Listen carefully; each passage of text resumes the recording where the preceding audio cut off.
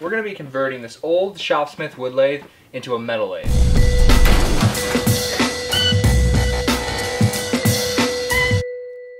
All the metalworking and unseizing of parts and creation and fabrication is going to be on Garen's channel. There'll also be some modeling and casting work done on Bryson's channel, Science Made Funner. I'm going to get started with all the electrical. The motor needs to be redone and probably rehooked up to the bottom of this again. I'm going to start unseizing everything.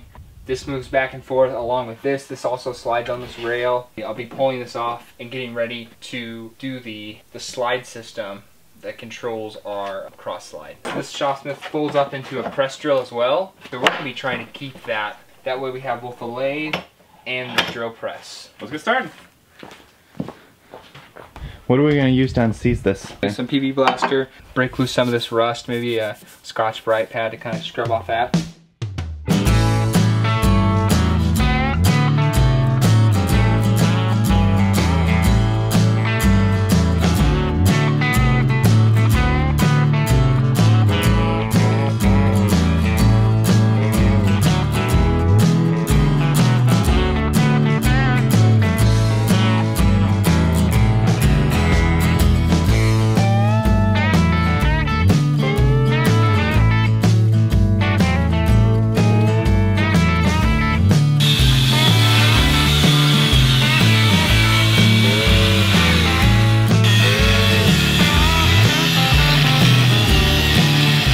So now we're kind of putting together the rack and gear set to move our slide back and forth. And this is what we've come up with. Piece of H-rod, and this H-rod kind of goes right around in this area here.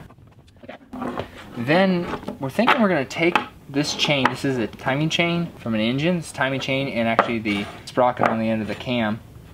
And I'm going to cut this chain in half so that we have just the gear teeth on it.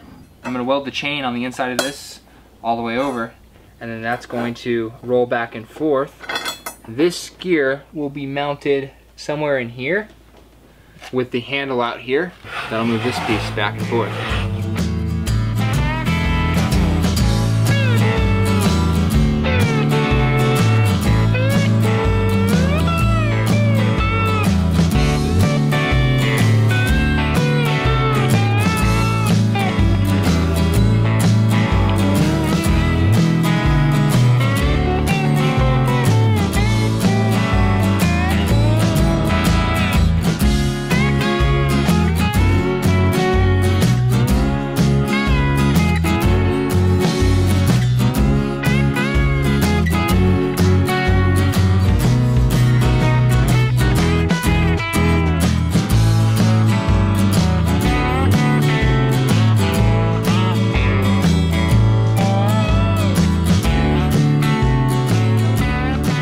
So I got the chain welded in.